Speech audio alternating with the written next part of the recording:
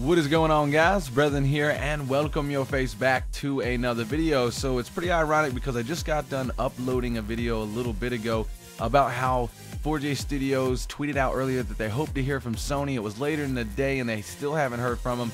So I figured it'd be tomorrow or the next day before TU15 rolls out for the PlayStation 3 console edition. But as you can see here, 4J Studios just tweeted that patch 1.05 is rolling out now. Here's the changelog list. If you would like to take a look at the changelog list, I'll have a link to the video where you can check it out. I go through all the different changes and explain them, as well as if you would like to check out the changelog list in full, I will also have a link to that in the description below.